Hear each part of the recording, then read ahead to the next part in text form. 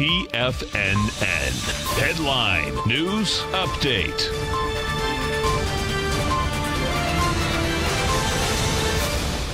Welcome, folks, to the 1 p.m. update. Right now, we've got the Dow trading up 49 points, 26,803 is the print. The transports are also up about 0.25%, 21 points. Otherwise, all of the other indices to the downside, nothing significant with the exception being the Russell 2000. That's off 10 points, or about 0.6%, 0.5% to the downside. Inside of the semiconductor index, she's trading out at 14.13. You've got gold basically flat, trading at 13.97. Silver off 22 pennies, 1.5% to the downside, trading out at 15.26. Light sweet crude up 5% plus. That's up $2.89. That can't be right. That is the wrong contract. Let's get the correct contract out there. I hate when things roll. And that's up 44 cents.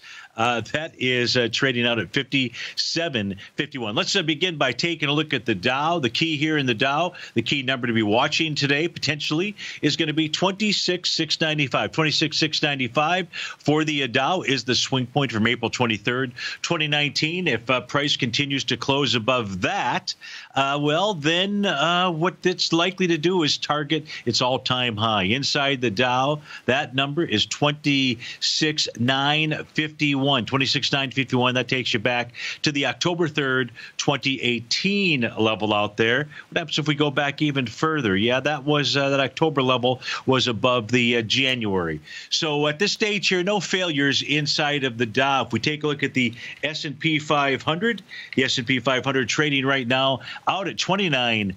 29.54 takes you above the swing point. I take that we're trading 29.54.55, 29.54.13 happens to be the swing point out there from May Day.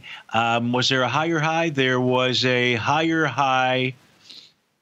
Let me see here, folks. I'm just trying to look at the September 21/18. September 21st, 2018, that high was 29.40. No. So the number to be watching here is 29.54.13. If there's a close above that, well, where does that say that price could head to?